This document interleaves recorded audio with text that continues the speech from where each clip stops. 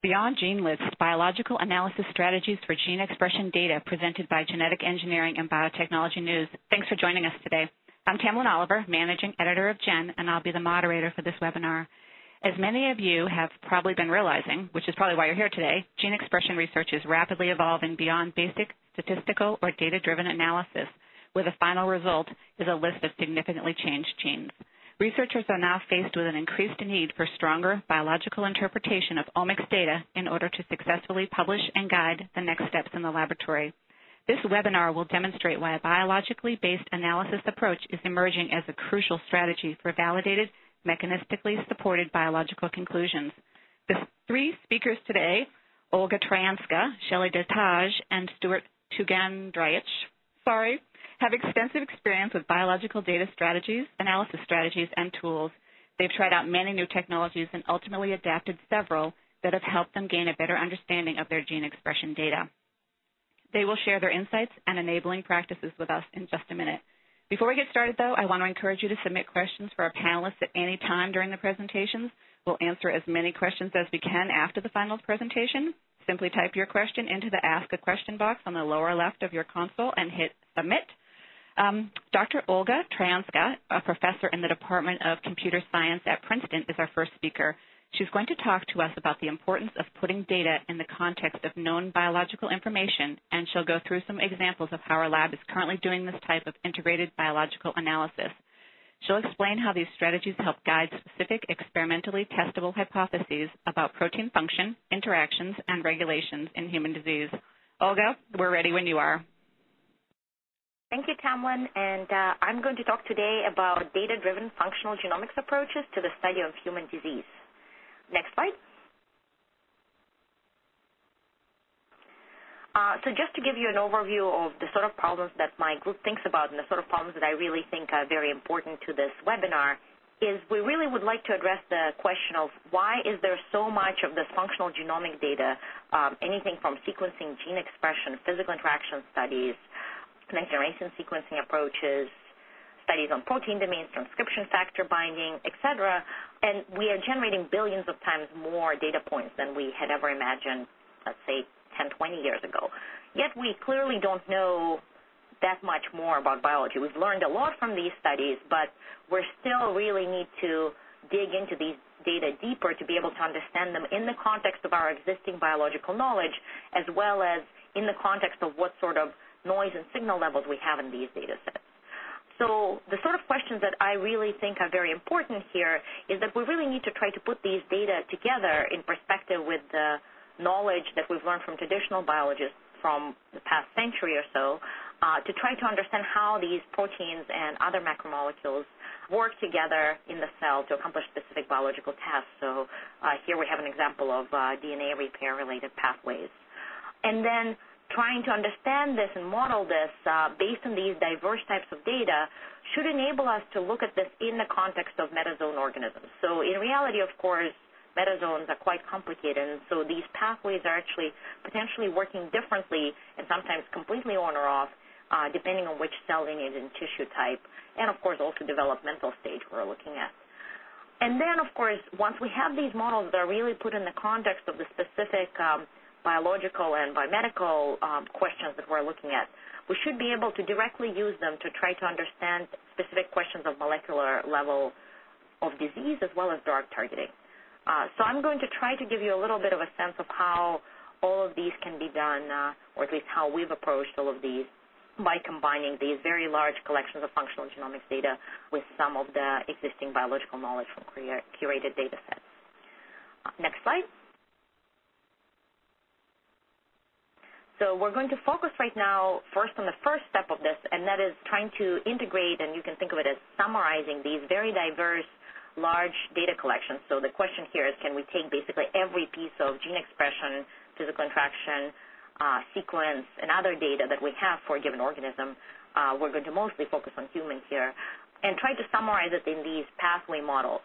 I'm going to simplify the pathway models here, and here there's actually a cut of one of our existing models, actually from a system that I'll tell you about in a second. And that's that same exact DNA damage repair pathway focusing on BRCA1 and BRCA2, but now looking at a functional relationship network. So the key point here to understand is that the connections between proteins here, represented by the red lines, don't mean a specific type of interaction. So that does not mean necessarily physical interaction or transcriptional regulatory interaction. It means that these two proteins are working together and have a functional relationship. So some of these connections will, in fact, represent a direct physical interaction, like BRCA1 and BRCA2. Some might be regulatory. And a lot of times, by looking into which data was used to predict each of these interactions, we would be able to actually realize what specific interaction type that is. Next slide, please.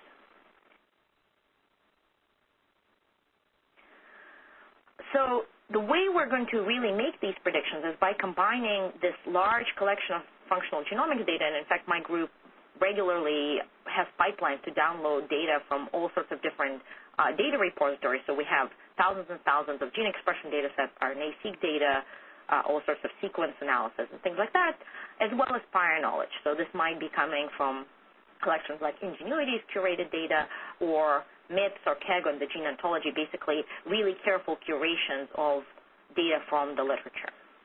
And then next slide.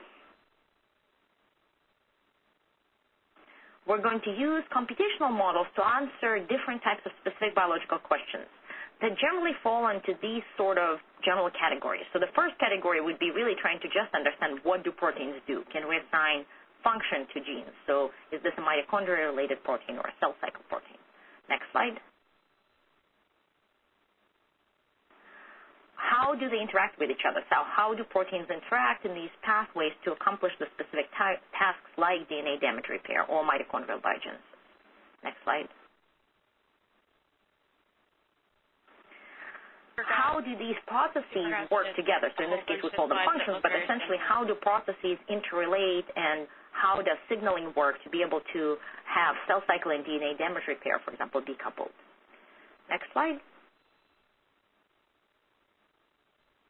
And finally, on a more technical level, what sort of experiments, what sort of data sets are most informative for study of specific processes?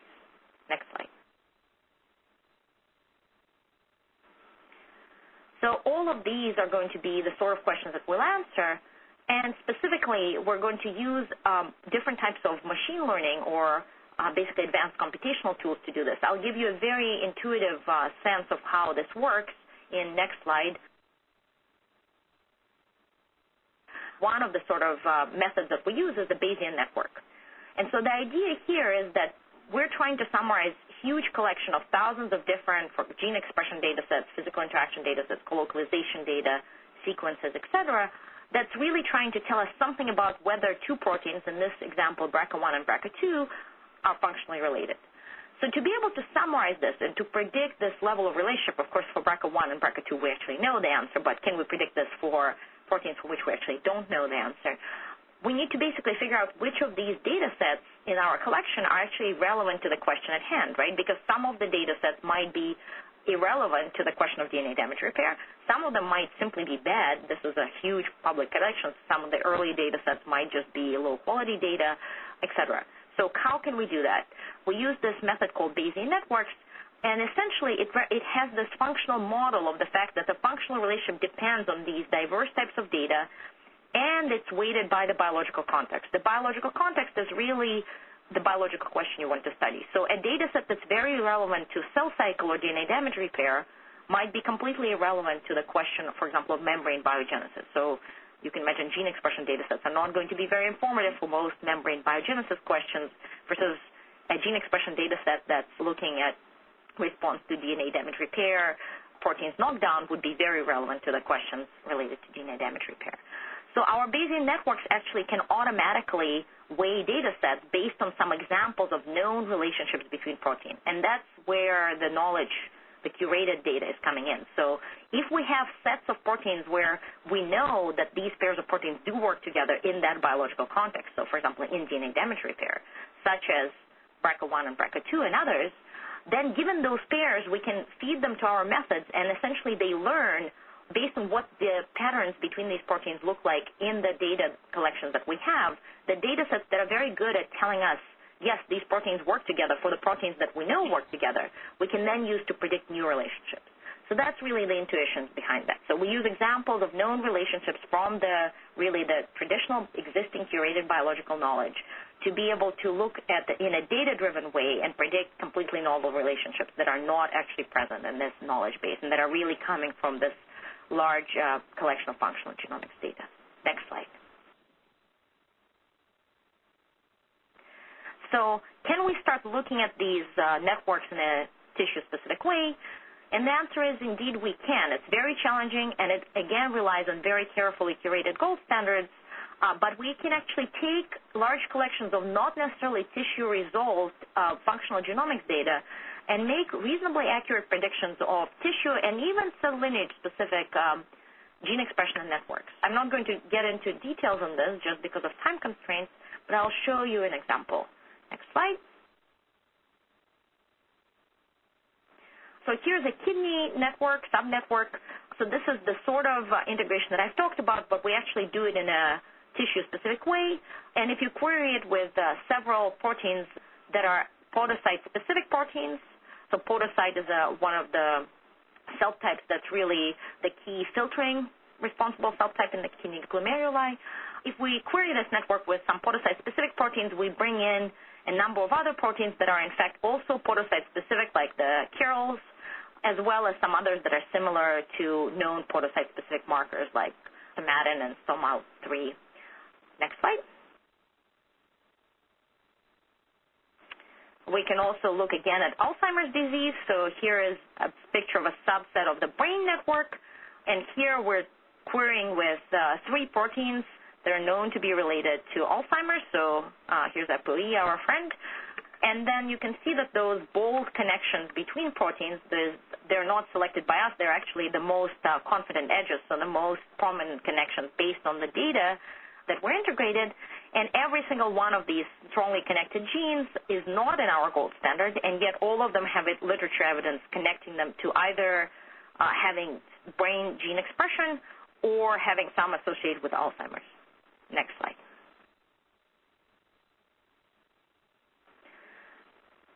So hopefully convinced you that basically by combining careful curation of literature evidence, we can actually use a data-driven view of these very large collections and really find novel biology that is experimentally verifiable and that can be actually drilling down to even tissue-specific and even potentially cell lineage-specific level, and that is relevant to disease. But can we actually more directly look at disease-specific proteins with these sort of tools? And so next I'm going to talk about how can we try to essentially do a functional genomics GWAS. Like essentially, can we take functional genomics data and try to find new disease-associated genes? Next slide. And this is work in mouse in collaboration with Matthew Hibbs and Carol Ball's group at the Jackson Laboratory. Next slide. Just to give you a really quick overview of how this works is we take a number of data sources, again, including gene expression data sets, protein-protein physical interactions, phylogenetics profiles, et cetera.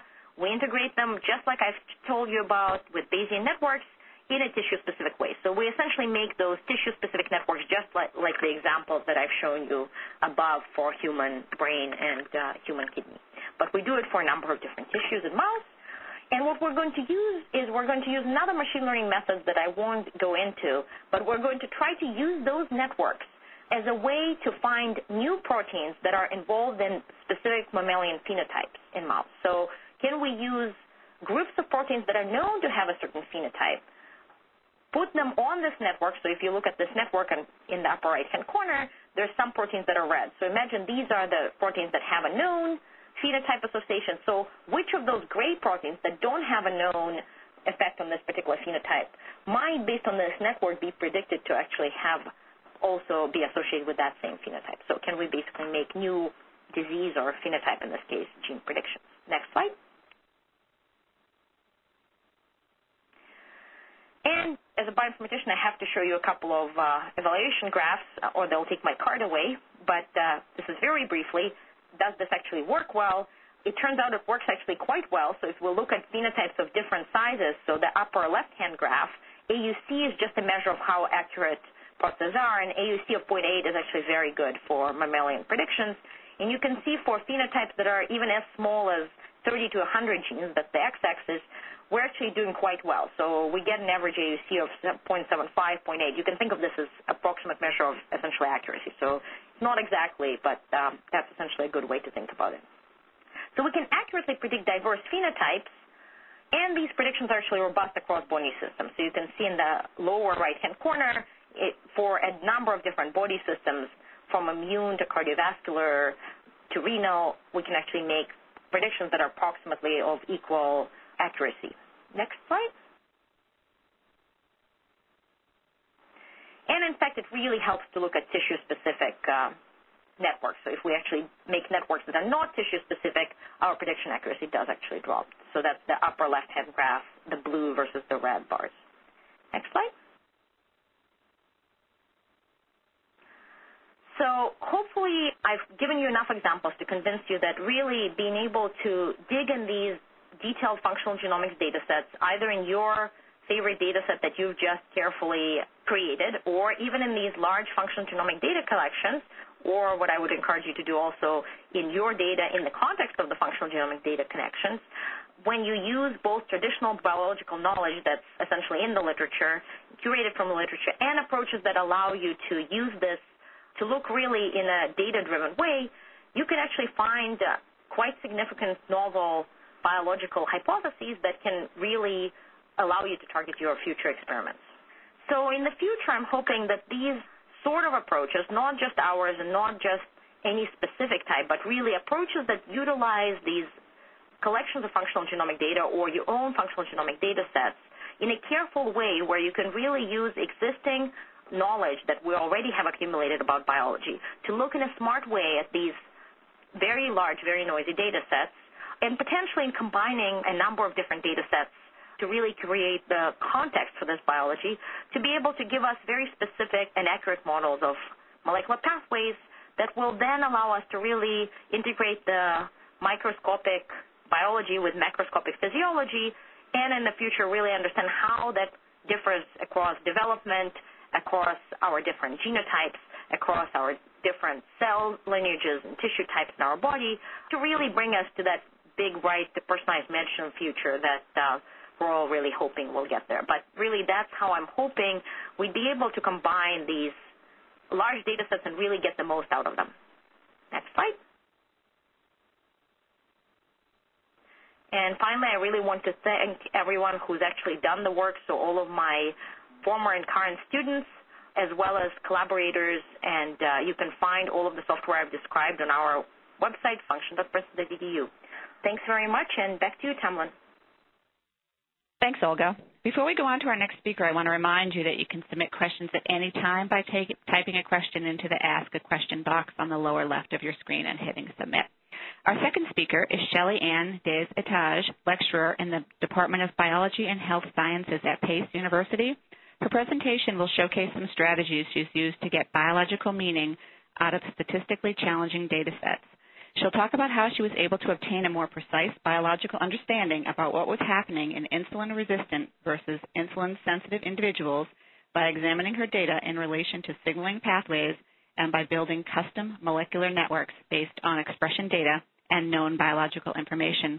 Shelley, you're up. Thank you, Tamlin. So today I'm going to talk to you about the effect of insulin-resistant state on human adipose. And this was a study that we did based on data published by Dorothy Sayers and her group. Next slide. This gives you a brief summary of the slide deck that I'm going to describe to you today, and it also provides you some background on insulin resistance. Next slide.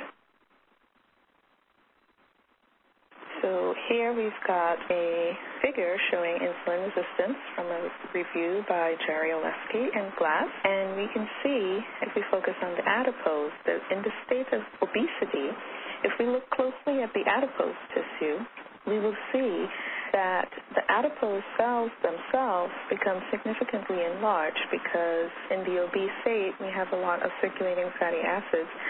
and the fat tissue is trying its best to absorb the fat, the glucose, and convert it to fat. Now, once the fat cells actually outgrow their blood supply, there occurs an inflammatory state within the adipose, and so you see that you have hypertrophic adipocytes. In addition to that, you have recruitment of macrophages into the adipocytes as a result of the hypertrophy.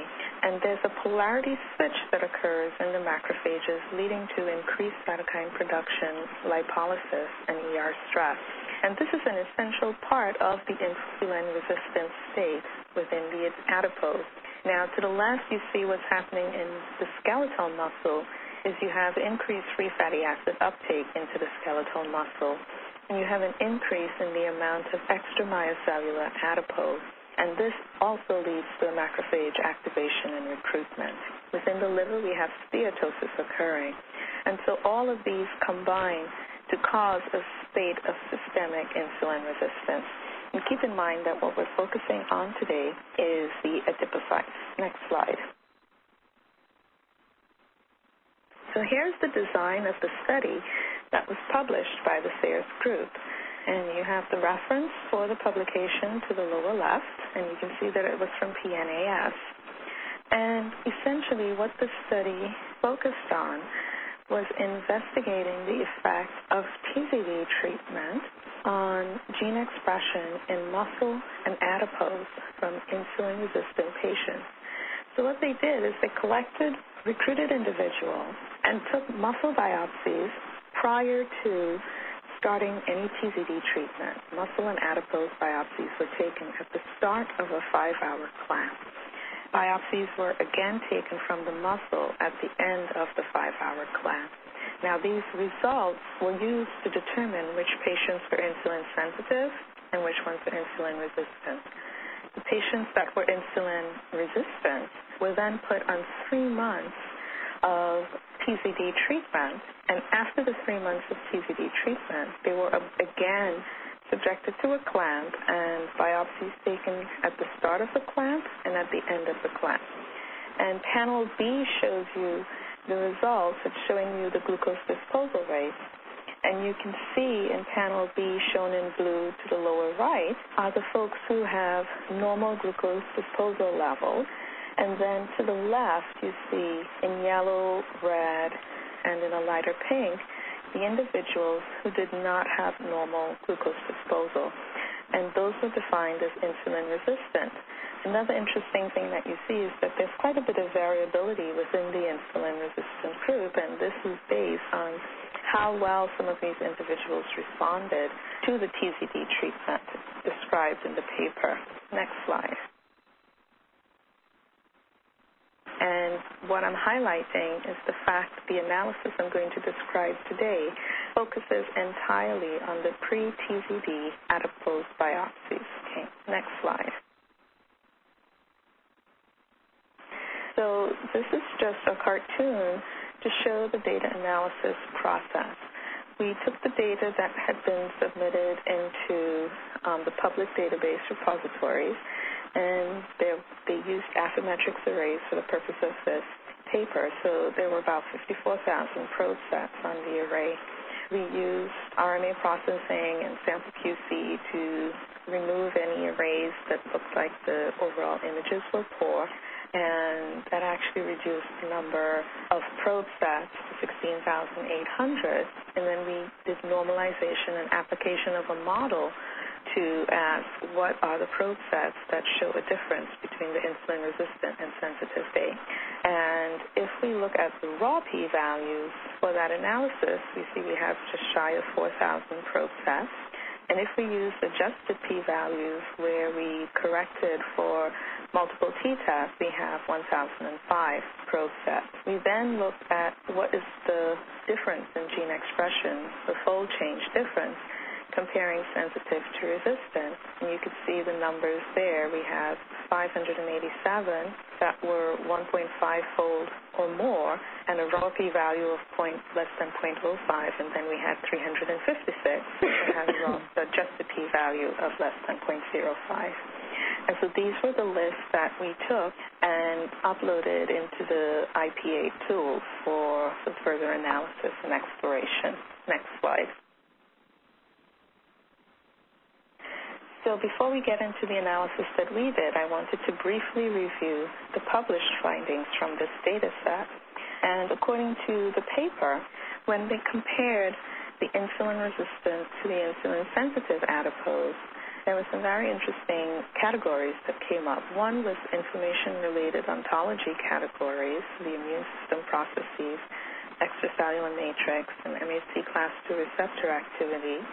And there was also reported changes in antigen processing and presentation and leukocyte transendothelial migration. Those are the major classes that were described based on the differential expression data. The authors also reported changes in mitochondrial oxidation of fatty acids, TCA cycle, and oxidation phosphorylation. And these were based on correlating the gene expression data with the insulin resistance status. So on the next slide, I'm going to give you a high-level overview of what we saw when we put this data into the IPA tool.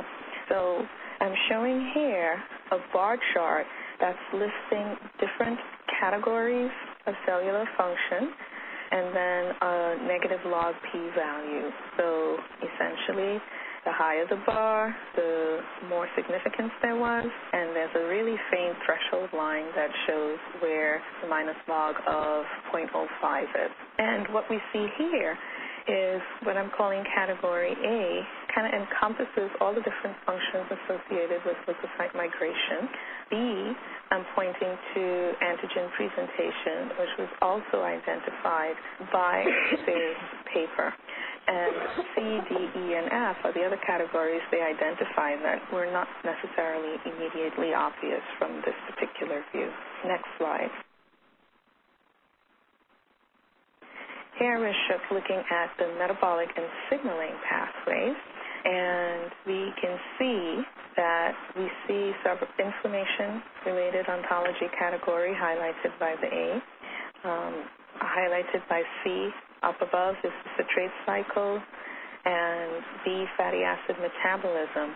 So we're seeing that the categories of cellular function and metabolic signaling pathways that we're identifying by IPA certainly overlap with those that were identified by the original authors. So this gives us some confirmation that the analysis that we did is confirmed by the analysis that existed already, and that any findings we have that were not reported in the paper have a reasonable chance of being real, since our analysis strategy yielded similar results to the authors. Next slide. So since this is a question about insulin resistance, one area that I was curious about was what happened in insulin signaling pathway. And if we look at this view of the insulin receptor signaling pathway, where we've overlaid the gene expression data and had it color on the basis of fold change, you can see that there's a very little occurring. We see some really, really small, minuscule change in TC10 and RAS and a little bit of upregulation of ATP citrate lyase, but not much else. Next slide.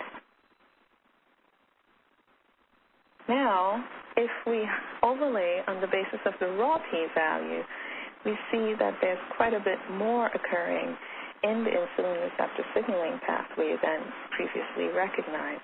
Almost easily over 50% of the nodes in this pathway are highlighted. So essentially, we may not be getting very large fold change, but certainly there's some activity, a lot of activity occurring within the pathway. Next slide. So there are two ways to think about mining the data. We can ask what are the pathways and the functions that are strongly affected, and once we identify that, figure out how they tie to the known phenotype, which is in this case our insulin resistance, and to the signaling biology. Another approach is to ask what are the pathways that we're most interested in, and ask how those pathways were affected, and then what the implications of the observed changes are.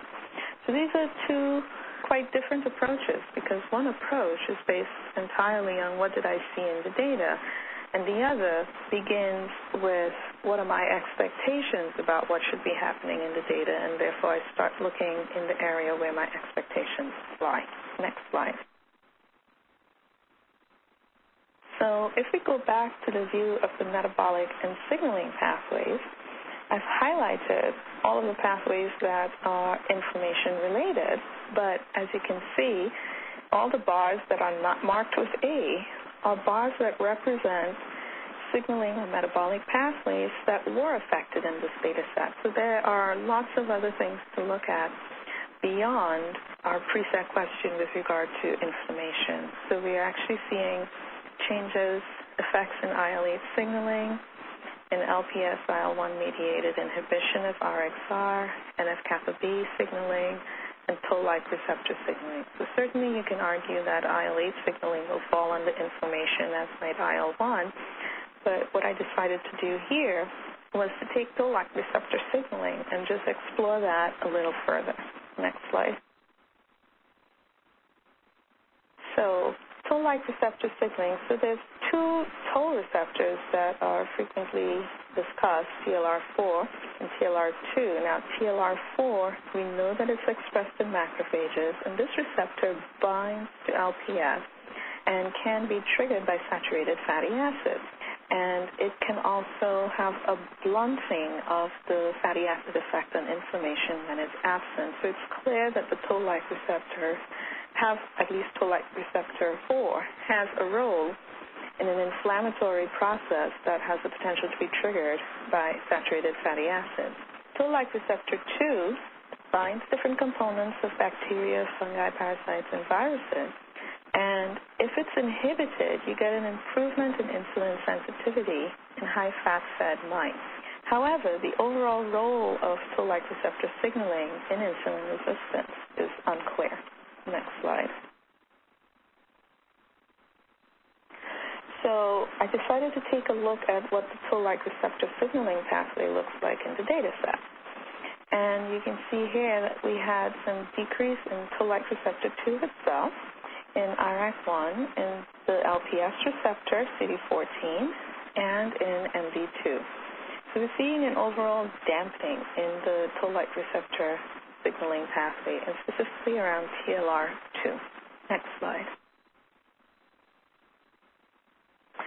So I thought maybe let's dig a little deeper and go beyond the signaling map. So what I did is I used the IPA tool to pull up the toll-like receptor 2 interaction network, which is essentially a visualization of all the available information in that database on toll-like receptor and the genes that it affects. So gets you a hairball, a neat hairball, but a hairball nonetheless. Next slide. So don't panic. We can actually use the data that we have in hand to refine this network or hairball and identify which parts of it are active in the data. Next slide.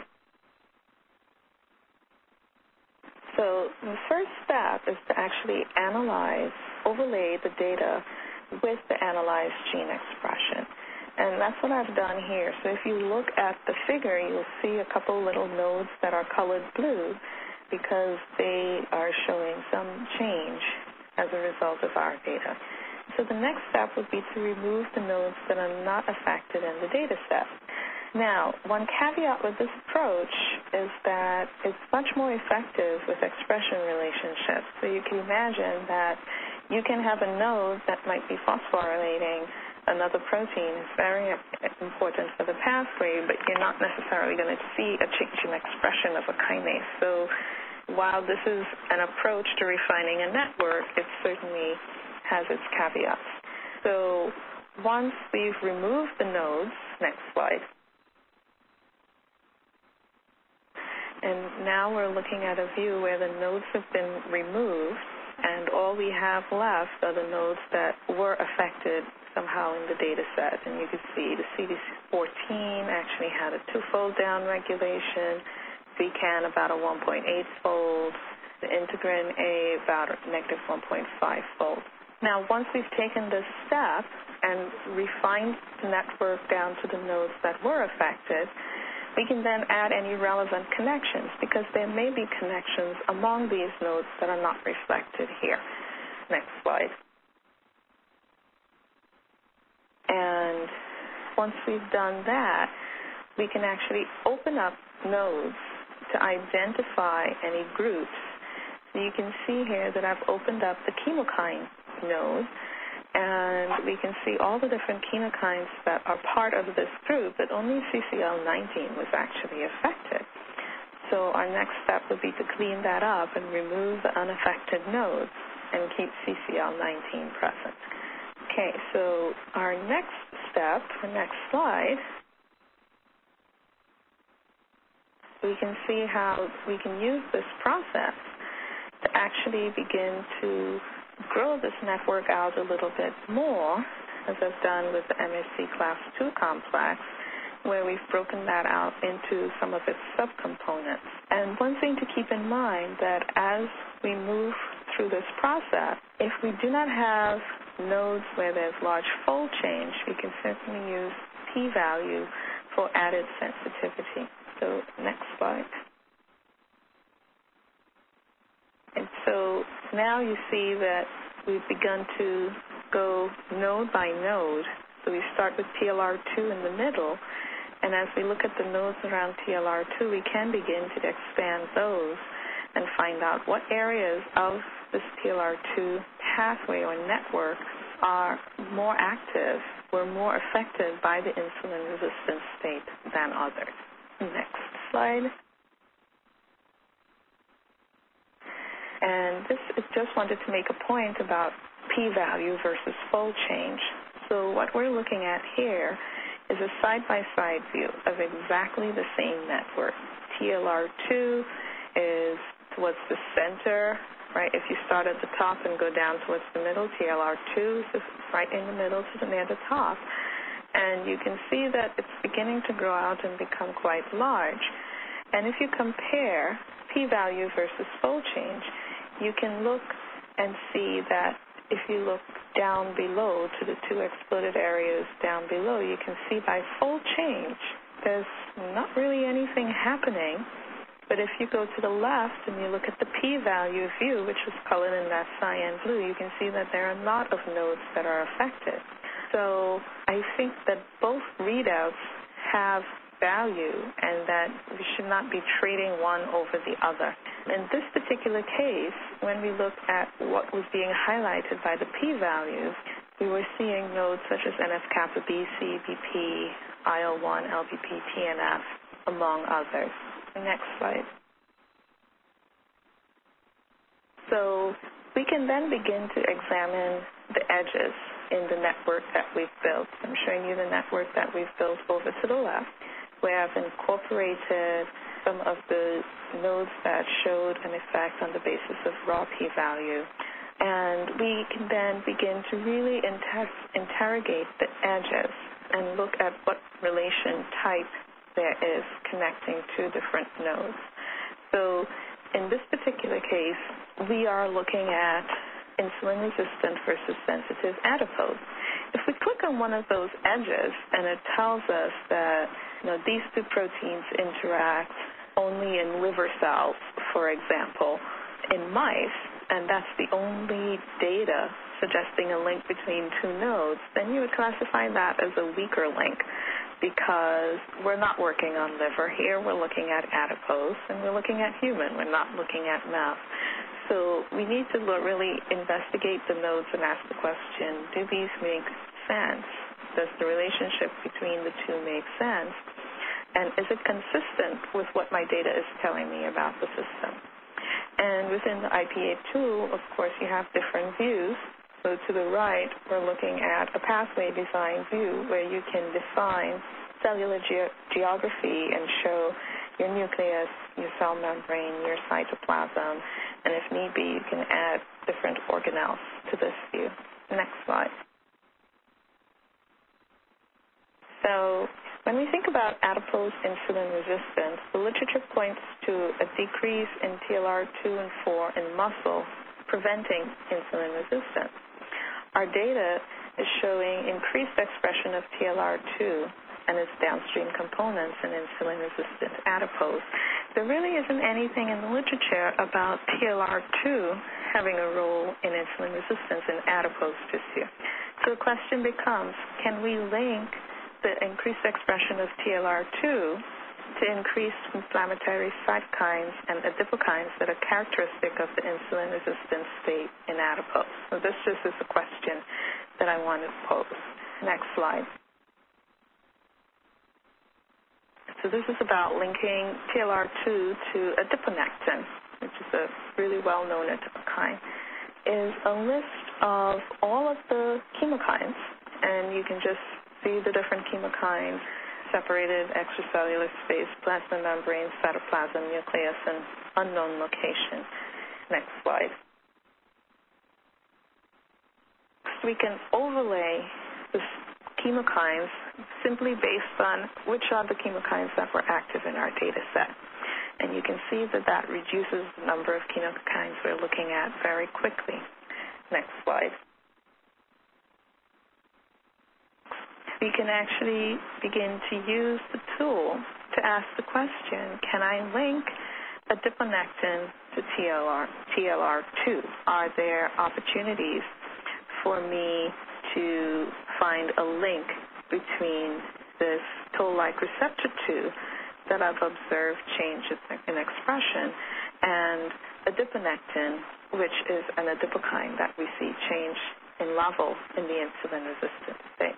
And we're looking at the tool that actually allows you to try to build those types of links. So next slide. What we're looking at here is incorporation of some of the potential paths into the tool. And so if we start with TLR2, that's now one of the rightmost nodes, we can see that there's a suggestion that it's affected by IL-1B and TNF. TNF and IL-1B, if you follow the dotted lines going away from those two nodes, they go to CEBP, alpha, and beta. And then there's solid arrows connecting CBP alpha and beta to adiponectin. So essentially, what we have here is a potential hypothesis to explain how an effect on TLR2 expression could potentially lead to an effect on adiponectin expression. Next slide. So essentially, to conclude, IPA tool identified the same pathways that were flagged as enriched by the GOBI tools used in the paper, and we were able to use the tool to further explore TLR signaling pathway. There are no recognized direct links between TLR2 and the inflammatory cytokines observed in the insulin-resistant state, but based on some of the analysis that we've done, the transcription factors CBP alpha and beta may represent a link between TLR2 signaling and the adiponectin levels. And so to summarize, we were able to use the data and the tools to develop a hypothesis that can now be tested and further explored. And so my next slide is just some acknowledgments of support of the CV Med department in Pfizer and Ingenuity Systems, and I'd like to thank Genetic Engineering News for this opportunity. Back to you, Tamlin. Thanks, Shelley. If you have any questions for Shelley, please submit them. All right, here we go again. Thanks, Shelley. If you have any questions for Shelley, please submit them now by typing your question into the Ask a Question box on the lower left of your screen and hit Submit. Okay, our third and final speaker, Stuart, is Stuart Tugenddrake, Product Management Director at Ingenuity Systems. He'll demonstrate some biological analysis strategies using microarray data from ulcerative colitis patients. You'll see how you can correct phenotypic observations with relevant biology and how to identify the most interesting genes for follow-up by using tools that help you really explore the biology underlying your experimental changes. Stuart, we're ready for you now. Thank you, Tamlin. Hi, I'm Stuart Tugenddrake, Director of Product Management at Ingenuity Systems. First, I just want to thank our last two panelists for those great presentations there's clearly a common thread running through these presentations, that what we're really talking about here are strategies for biological analysis that puts expression data in the context of broader biological themes and processes for a more in-depth understanding of your research. I'm going to present a workflow that will show you in a bit more detail how you can use these strategies to go from a list of significant genes to getting mechanistic biological understanding of your experimental results. Next slide, please. Just a few years ago, you could publish a heat map or a table of genes that change significantly in different experimental conditions, such as in a disease state like cancer. And this is exciting and novel because we could study so many genes at once. But now that sort of massively parallel data exploration is commonplace, and you see microarray data regularly in all kinds of research applications. Publishers and granting agencies now require you to have a more detailed understanding of the meaning behind your significant gene list. This has been a real challenge for scientists who are trying to interpret what the significant changes in these large lists of genes actually mean. The key is that to come up with compelling results, you need to have an understanding of how your gene list relates to known biology. By biology, we mean things like signaling and metabolic pathways, biological phenotypes and diseases, etc. But there's simply no way for a scientist to memorize what every gene does, how it relates to other genes, proteins, RNAs, and phenotypes that come up in a data set. So what we're going to show you are some strategies that help you make biological sense of significant genes that come up in data using IPA software. Next slide, please. The example we're showing you today is a microarray experiment that was validated by qPCR. For a little background, the authors were studying ulcerative colitis, UC for short, a type of inflammatory bowel disease that affects the lining of the large intestine and rectum. It can be treated by infliximab, which is also known as Remicade or IFX, which is an anti-TNF-alpha monoclonal antibody drug. The mechanism of this drug, other than the fact that it is an anti-tumor necrosis factor alpha antibody, is not understood. The authors, as part of their goals, wanted to understand a few things. One is, what is the impact of infliximab treatment? They wanted to figure this out by understanding the resultant changes in gene expression. So one goal is to figure out what the treatment is actually doing on a gene level. The second is to figure out if they can distinguish between patient subgroups. Also, they wanted to use qPCR to follow up and validate gene expression changes for every gene they thought was important, which is a common workflow, especially in research for publication or grants. The methods they used were to analyze microarray data from colonic biopsies from patients assigned as non-responders or responders. They used IPA for their biological analysis, and I'm going to show you steps how you can apply this kind of approach to your own research. Next slide, please. Here you can see the steps we'll take to get a deeper understanding of the involved biology. We'll see how gene expression changes differ for different patient groups, discover differences in pathway activity between patient groups, identify molecules that might be central drivers of the gene expression changes, and use pathway tools to discover interesting genes for follow-up. Next slide, please. This slide helps to explain the different patient subgroups. Ulcerative colitis patients had biopsies that were used to generate mRNA samples for the microarray data.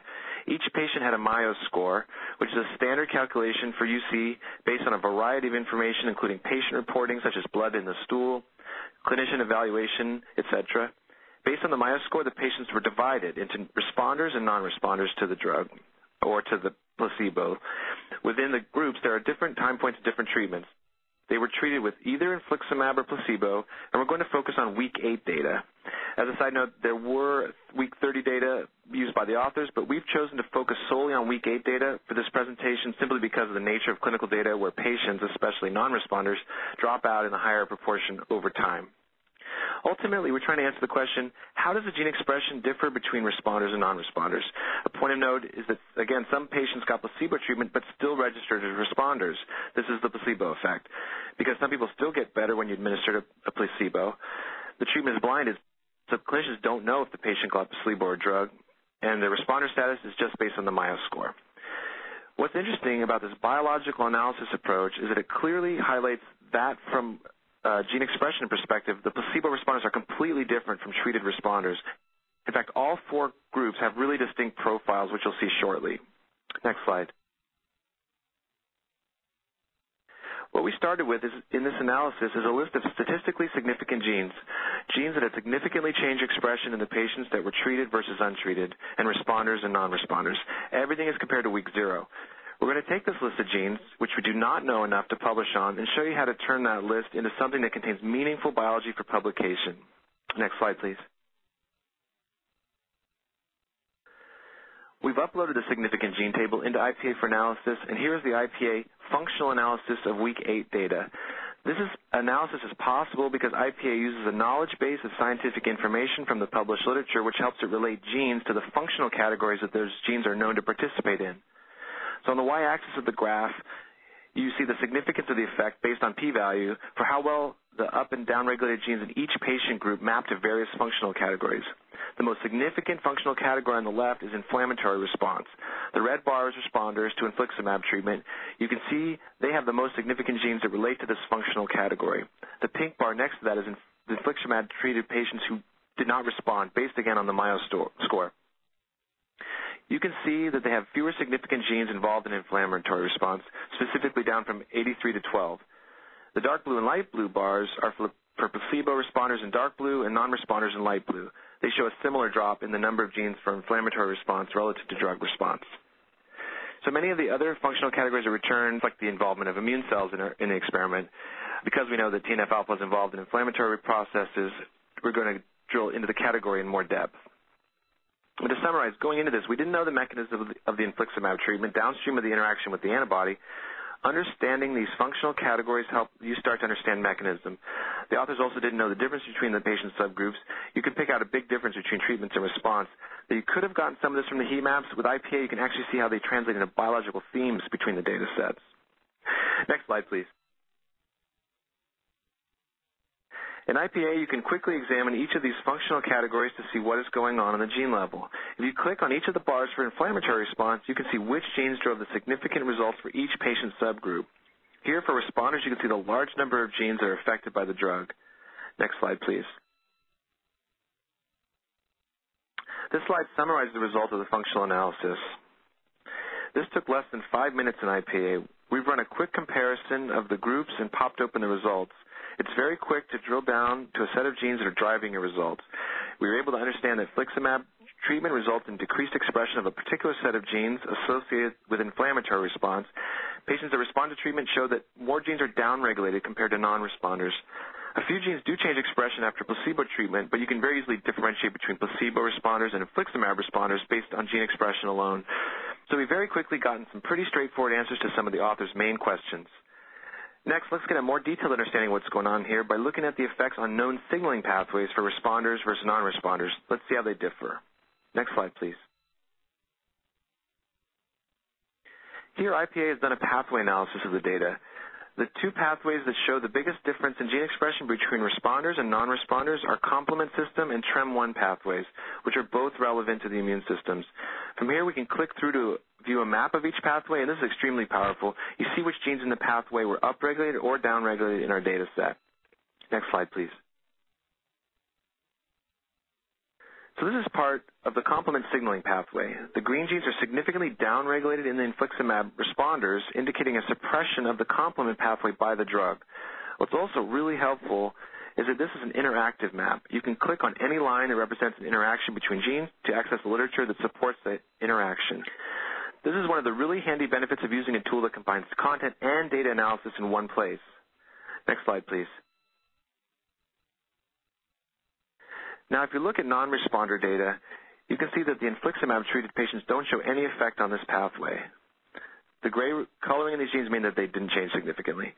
So the difference between the responders and non-responders in respect to this pathway become really obvious. Next slide, please. The other pathway that came up was TREM1 signaling. TREM1 amplifies acute inflammatory responses by enhancing degranulation and secretion of pro-inflammatory mediators. This pathway shows the downregulation of certain cytokines of the pathway. Those are shown in squares. And you can see that TREM1 itself is downregulated. That's in the middle at the top, along with several pro-inflammatory cytokines, which are interspersed throughout. If you find a gene you're unfamiliar with or uncertain how it relates to the information you're looking at, you can use gene views in IPA to read a detailed description of the gene, along with a wide range of information about it from the literature. Next slide, please. This is the gene view for TREM1. This type of information can bring you up to speed on any unfamiliar gene and help you understand if it's relevant to your question. Next slide, please. GeneView helps you get to information that informs your hypothesis or expectations. Here we quickly found a paper that confirms our emerging suspicion that suppression of TREM1 is relevant to improvement of disease symptoms. In this paper, they found that it helped, in fact, to improve the histopathology in their model when they suppress the gene. The point is that for anything that comes up that is interesting in these pathways, you can get more information. Next slide, please. So far in IPA, the signaling pathway analysis took our significant list of genes and quickly helped us see that for responders, infliximab treatment caused decreased expression of genes in complement signaling and TREM1 signaling, while the non-responders who got the treatment only showed a limited change for these pathways. You can also differentiate between response groups by gene expression, so your next question is probably, what molecules might be the central drivers of these gene expression changes? Next slide, please. Here we're looking at a network analysis in IPA. IPA uses an algorithm that finds connections among genes in your data set and also brings in other related genes based on known associations from the peer-reviewed literature. Here we're going to look at a few of these networks in order to understand which molecules might be a part of a novel pathway or which molecules might be central drivers of the changes we're seeing in our experiment. In this case, we're looking at a few different networks, and the one selected in blue is a network for infliximab responders at week 8. We picked this one because we want to understand the network of genes that change in the responder group. We can already see the large number of differentially expressed genes, and we can see their high degree of relevance to immune processes using the top functions columns, which is on the right. Next slide, please. When you open the network for infliximab responders, you can see your data overlaid onto the network. The green ones are significantly downregulated in this patient group, and the white ones are additional genes that the algorithm has identified as being highly connected to the genes that did change in your data set. You can see a lot of genes connected to TNF are downregulated, and several are connected to the cytokines interferon gamma and IL-6. So what we're taking away from this is the actual target of the drug, TNF-alpha, is mechanistically connected to a number of genes that indeed change in expression in the data set and that seem to involve a number of particular cytokines. This provides some insight into the possible mechanisms of infliximab activity. Next slide, please. Here, looking at the same network for non-responder data, you can see that many of the genes that were downregulated for the infliximab responders are now gray instead of green, which means they did not change significantly in the non-responder group. Next slide, please. We can summarize that responders to infliximab treatment decrease expression of genes in a network that centers around 3 cytokines, TNF-alpha, IL-6, and interferon gamma. The non-responders do not show these effects. So we're seeing the downregulation of immune-specific network genes. For our final step, we want to figure out which molecules should be validated by qPCR. You have lots of choices. IPA has tools that let you select the genes in certain signaling pathways that are involved in particular processes or secreted, proteins, etc. This is up to you based on your particular goal and experimental models. One option that makes sense here is to find genes that are known to be connected downstream of TNF in your data set and are therefore more likely to be a direct result of the antibody treatment. Let's see how we can quickly identify these genes. Next slide, please. IPA has tools that allow you to grow, filter, and connect molecules to discover relationships to additional genes based on particular biological criteria, such as molecule types, upstream or downstream neighbors, relation to disease, presence in biofluids, and more. You can also use these tools to drill down into a network and filter down to only those connections that meet certain criteria. Here we're going to use the GROW tool to find the genes in our data set that are downstream of TNF-alpha. Next slide. Instantly, you can see there are about 70 differentially expressed genes downstream of TNF-alpha in the responders to infliximab. From here, you could filter further to identify even fewer for validation. Again, you could pick some that are in certain signaling pathways, or you could pick only the ones that have an effect on inflammatory response or only cytokine-type molecules, etc. Or maybe you want to do qPCR validation first and then narrow down the list even further by doing ELISAs to find accessible biomarkers that might be found in blood or stool. IPA makes it easy to prioritize molecules and lets you do it in custom ways that depends on your own particular scientific strategy. This lets you, with your own expert knowledge of the subject, interrogate the list in different ways and drive the exploration in the direction you think is most relevant. Next slide, please. Of course, the genes that you chose as a measure of response should not be affected the non-responders. This final step pulls out the few that are changed in the non-responders. Again, this highlights that non-responders don't have the same effect downstream of TNF. This is an interesting insight towards understanding mechanism. As a side note, the authors actually did validate some of these genes using qPCR and had good success confirming what they saw in the microarrays. Next slide, please. So in summary, you do need your list of significant genes. This is important. The list is the starting point for the rest of the research. It's not the end. Our goal is to add meaning to this list and help you interpret and understand what is going on in the experiment, starting with gene expression data. Here we use functional analysis, signaling pathway analysis, and network analysis to explore biological themes associated with the gene expression changes. This addressed some of the key questions of the study and shed light on the unknown mechanism of drug response. IPA helps you identify relevant biological themes, but lets you use your own knowledge, experimental model, or scientific strategy to discover the most interesting connections and explore the biology most relevant to you. We started with hundreds of differentially expressed genes, and by making custom pathways, we narrowed that down to just 69 as an initial set for follow-up and could have easily reduced to even fewer using additional pathway tools. Next slide, please. And we'd like to acknowledge the group from Johnson & Johnson who did this study and published the paper. Next slide. So I hope that these presentations are able to demonstrate the importance of biological analysis strategies. By combining analysis tools and known biological knowledge in one place, you can connect known information with experimental data to help you move past gene lists to a deeper biological understanding of your data. The interactive pathway tools in IPA let you interrogate the data in your own ways, build custom networks, and relate gene expression information back up to various levels of biology. All of this helps you understand the impact your expression changes have on the biological functions, pathways, or diseases that are most interesting to you. This helps you quickly find interesting and novel connection and helps you get even more value out of your data. Lastly, as demonstrated by trends in grants and publishing, as well as the talks today, this approach is really considered the standard for well-validated conclusions. IPA alone has been cited in over 5,000 publications. I've included a short quote from a study by Thomas Kelder and colleagues that reinforces this need for a custom, exploratory, biological-based approach to analysis of complex data. Many researchers have come to the conclusion that deeper biological analysis is needed to effectively and efficiently pull the meaning out of complex genomics data. I hope this webinar has provided you with some strategies that you can use to do the same. Thanks. Back to you, Tamlin. Thanks, Stuart. Before we start the Q&A, I just want to remind you one more time about the questions. You can submit them anytime for Olga, Shelley, or Stuart.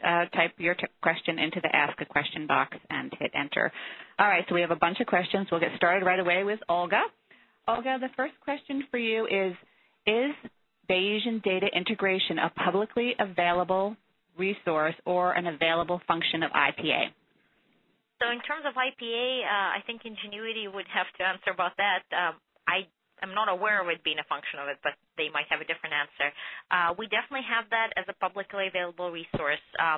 The website that I put up of our lab, or if you haven't written it down, it's function.princeton.edu, so it's pretty easy to find. There's different Bayesian integration network access points. You can basically pick your organism, and there's one for yeast, there's one for human. We have one for mouse, which is actually already tissue-specific, and we have actually a new system that we're about to release that will have a number of other organisms, as well as a way to look directly across organisms, compare networks. So if you have a gene of interest that you're trying to study in mouse, and it's actually an ortholog of a human disease gene, you can see how its function compares in the different networks. So that should be coming very soon. It will be called IMP, and should be released in about a month or so. So if you look at our website, that should be appearing there in a month or two. Stuart, do you want to comment on if Ingenuity has that as a function of IPA? Right. No, currently not. Yeah, we're not doing Bayesian analysis. Okay. All right, Olga, the next question for you is how are context-sensitive integration weights on data sets determined? What effects are there on different weighting schemes? So the way that that's actually done is that's essentially what the Bayesian network does, and that's where these curated data sets are really important. So basically what the Bayesian network does is essentially learns how much to trust each of these data sets that we're inputting in. So for example, let's imagine we have 3 different gene expression data sets. We have hundreds, but let's imagine a simple case where we have a data set A, B, and C. And A is really good in telling us about, for example, it's a DNA damage repair data set, and B is a cell cycle study, let's say, and C is something completely unrelated. So the Bayesian network, what it's going to do, it has no knowledge about, of course, what are the titles of these data sets. And in fact, often what is being investigated is not necessarily always the only thing that we find. In fact, quite often we'll find a lot of signal in data sets that are investigating one biological question. We'll find signals for other pathways in there. So what it does is it takes these known sets of genes, for example, from the gene ontology or from IPA, basically sets of genes that are known to be related to a particular biological question, so DNA damage repair, say. So we know a number of genes that are known to be from the past biological investigation involved in DNA damage repair. That's what we give to our system. And it essentially looks at these data sets and sees how these genes behave in data set A, B, and C. So, for example, if data set A, a lot of these known DNA damage repair genes are very well correlated, and we do very careful analysis on the correlation so that we can compare across data sets in these large compendia. But essentially, if they're behaving in a very similar way and actually doing something, then that data set will be upweighted. That actually works, of course, would look differently in, for example, physical interaction data sets. So if these data sets seem to be representing the DNA damage repair genes well. So that's essentially how it's doing. And the context is coming from the fact that we only give it, for each context, the set of genes that are important to that context. So if the context is DNA damage repair, we would only give it to train the set of genes that are involved in DNA damage repair. If the context is DNA damage repair in a particular cell type, let's say, or in a particular organ, let's say in the brain, we'll only give it genes that are known to be expressed in the brain and are involved in DNA damage repair. Okay, Olga, what is the ultimate proof for validating your predictions? So, the ultimate proof obviously is experiments, and in fact, we've actually tested quite extensively in yeast our predictions completely systematically for the mitochondrial biogenesis, and we find that, in fact, we underestimate, if anything, at least in that particular process. We've tested about 300 predictions in a completely systematic way, no handpicking, purely ranked by the system. And the accuracy was actually higher than what we estimated from our computational evaluations. It was over 60%. It's probably actually higher than that because we only looked at single knockouts, and for the little bit of double knockouts that we've looked at actually shows that we are underestimating the accuracy even there. So we've done this actually some testing, not in this large systematic way, in human and in mouse as well, and we're able to find completely novel predictions that have no connection to these processes in the literature that we can then validate or our collaborators can validate. So that's definitely the big proof. We do very careful, of course, we can't test every single prediction, so we do very careful computational evaluation as well, and there's techniques for that essentially involve hiding some of this training data, some of the data for which we do have answers, like, basically hiding a subset of DNA damage repair genes, to continue my previous analogy, from the system, training it on just the other, let's say we train it on 50%, we hide the other 50%, and then we see how well it predicts those 50% that to it are new. And that actually works reasonably well, although at the end of the day, the proof is really in the pudding, or in this case, in the experimental validation. Hey, Olga, I have one more question for you. Where exactly do you get tissue specificity from? So in the systems that I've talked about, we actually get tissue specificity from public curated data sets of basically tissue-specific gene expression. So for human, we use HPRD, but essentially the idea is that you want genes that have a very clearly known tissue specificity. So it shouldn't be just from a microarray analysis, because then things would be circular, since we use a lot of microarray data sets in our system. So usually it's in situ studies. Some of these, in other organisms might be GFP tags, things like that. So once we have these sets of genes that are known to be expressed in a particular tissue or a cell type, then we can use that with our Bayesian integration as well as with our other computational methods to be able to train them to essentially identify from non-tissue resolved data collections, right? So in the data that's going into these systems does not have a tissue-specific aspect to it. It's microarrays that are not specifically being microdissected to a particular tissue type or cell lineage, for example. But essentially what happens is that, as we all know, specific tissues and cell types have specific processes turned on or off and genes behaving in particular ways. So if we can, given examples of known tissue-specific genes, identify these processes, these ways that tissue-specific genes are behaving in a given tissue, then we can use that to try to identify additional tissue-specific genes, even from data that is not necessarily tissue-resolved. So that's what essentially we're leveraging. And in fact, we have a system called Pilgrim that you can, again, also find from our website, that if you have your own sets of genes, I know there were several questions of people saying, I have my own set of genes for a phenotype, or I have my own set of genes for tissues, how can we use it? So we do have a system where you can actually go in and use your own set as a gold standard. It could be a tissue-specific set or set of phenotypes, and it will analyze this large collection of gene expression data and find additional genes that seem to behave similarly in this very large data collection. So it weighs things in a smart way based on your gold standard, and then will find you new predictions. So that's something that you can try and see if it works for you. And there's quite a few organisms up there. Thank you very much, Olga. Shelley, we have some questions for you now. The first question is, can you explain the potential value of knockout gene models of disease, mouse, et cetera? Sure. So in the event that you have a knockout mouse model, you can actually use a knockout mouse, or a transgenic for that matter, to mimic a disease phenotype. In most cases, it's going to be far more severe than the actual disease, because most of the time you might have a partial inhibition of the function of a particular protein, and in a knockout you don't have it at all.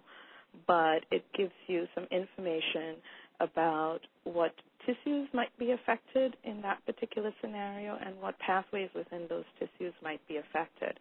It also comes in handy if you are working on small molecule matter to attack that particular target. You can imagine a scenario in which you evaluate chemical matter against target A in both a wild type and in the knockout mouse. In the knockout mouse, when there is no target A, the information that you obtain allows you to understand whether or not your small molecule is truly specific for target A. And in addition to that, you can also get information on any compensatory effects that might occur from trying to inhibit or activate a particular target. So that's where the value of knockouts and transgenics can come into play. Okay, thank you. The next question pertains to raw p-value genes. How biologically significant are they? How do you determine if they're real signals or noise, and does it warrant experimental validation? So it absolutely warrants experimental validation. In my experience, for the most part, when we do a microarray experiment, and let's say we want to do RT-PCR follow-up, it's much easier to get a positive result if you have a larger fold change.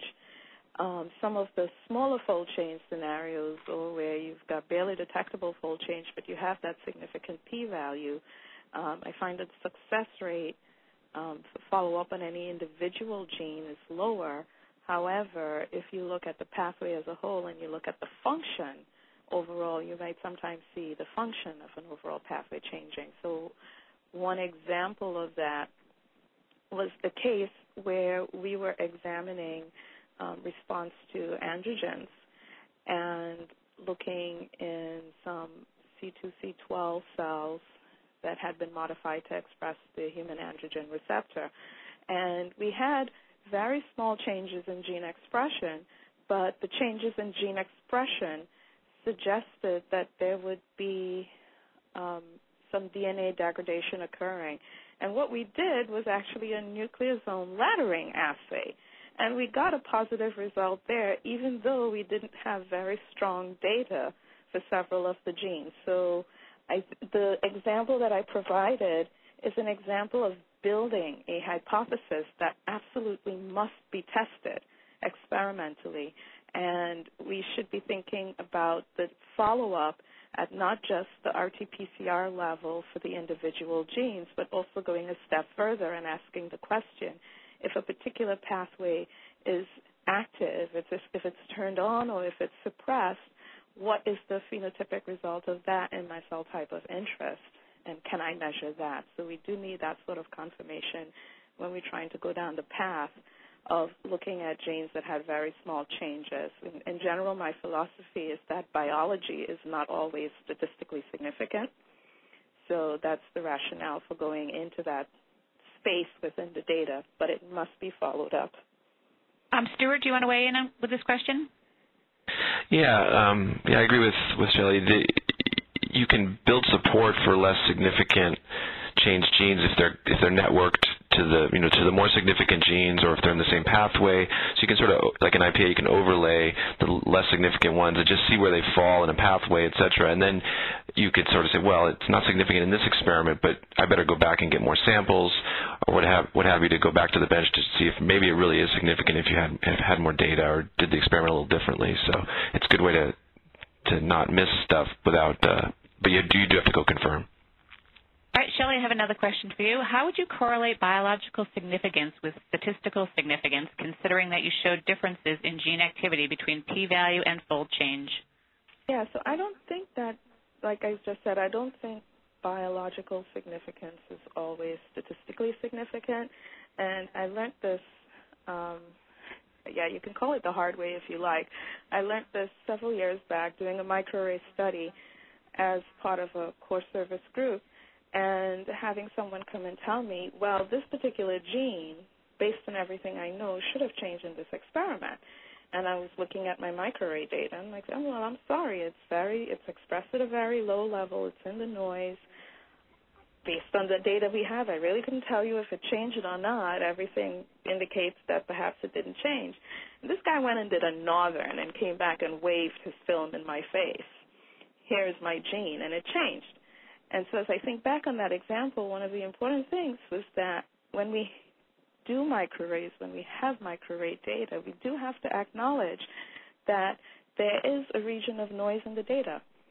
And genes that are expressed at lower levels might fall into the noise, and we may not be able to detect and distinguish a change in those genes, expression level, from the variability in our system.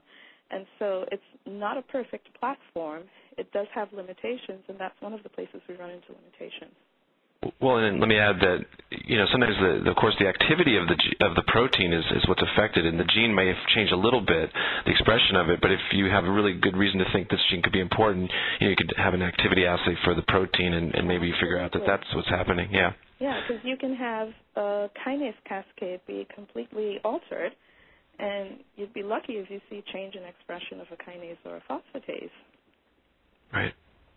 Okay, Shelley, I'm sorry. Go ahead. I have one final question for you.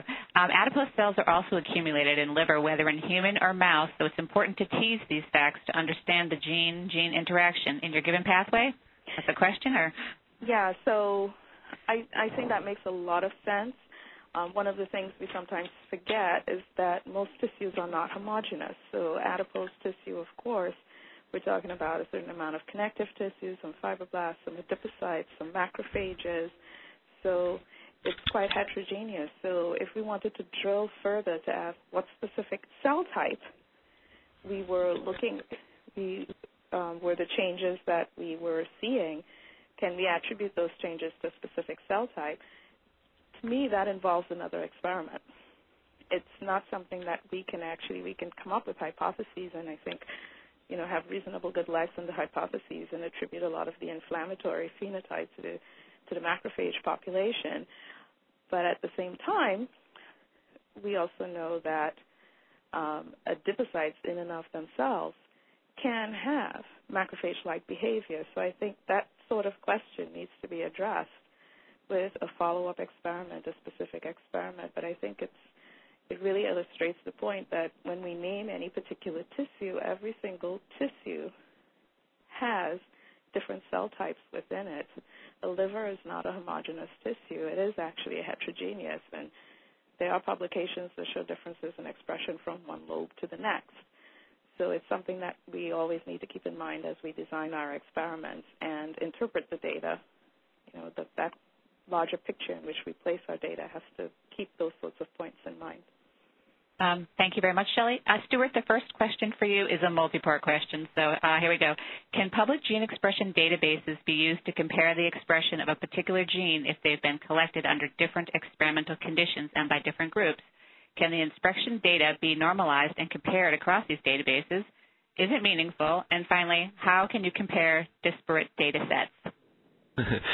Okay, let me try to answer that. So in IPA, for example, the magnitude of the gene changes aren't we're not dependent on that. So we're actually use the up or down regulation itself as the key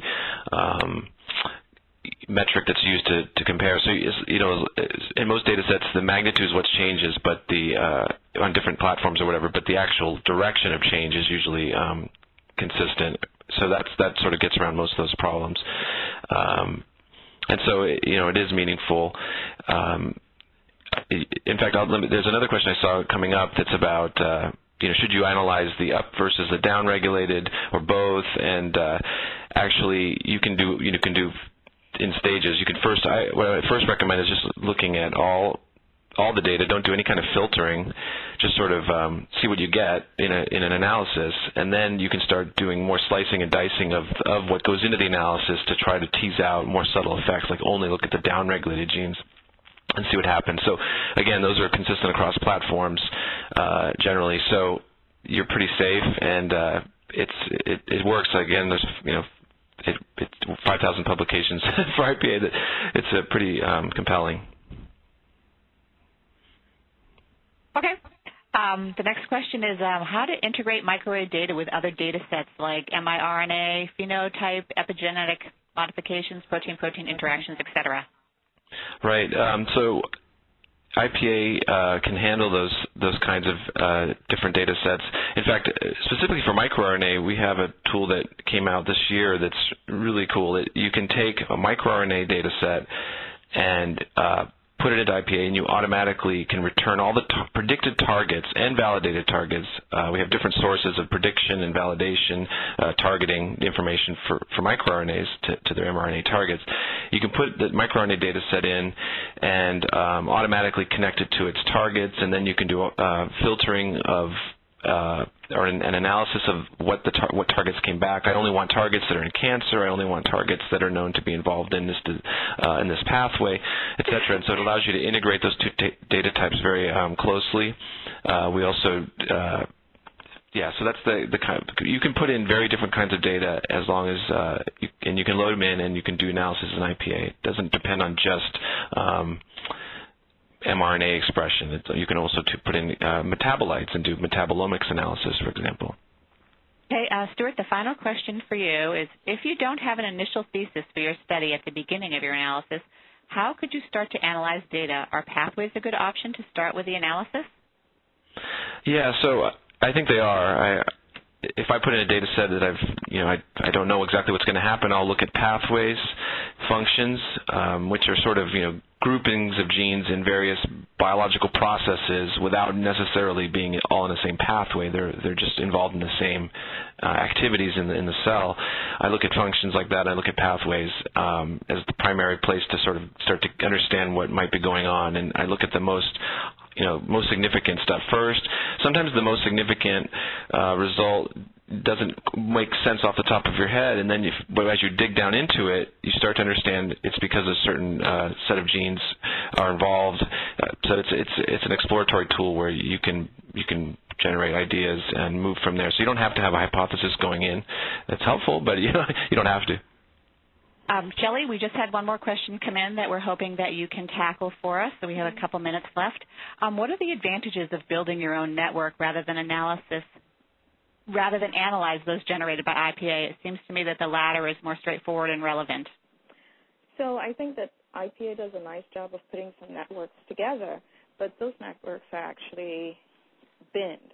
And the reason that I like to build my own network from some core gene or genes that I'm interested in is the actual placement of nodes in the network is actually based on the data set that I generated, whereas the preset networks are based on the entire database of knowledge that IPA has about a particular gene. When you build your own network, the network is built based on what you observed in your experiment, and I think it's more likely to be reflective of the particular model that you ran and investigated for the study. All right. Thank you, Shelley, for tackling that at the end. We've run out of time. I'm sorry we couldn't get to all the questions. There were a lot of really great questions, and we will be sending them to Ingenuity, and we'll try to answer as many as we can. This webinar will be archived for 6 months on our website, www.genengnews.com. If you missed parts of it, you can watch it again, or you can recommend it to friends and colleagues. Once again, I want to thank Olga, Shelley, and Stuart, as well as our sponsor, Ingenuity Systems. We'll be sending a survey shortly and hope you take the time to respond. Your comments will help us continue to provide topical and timely webinars. Thank you very much. Thank you.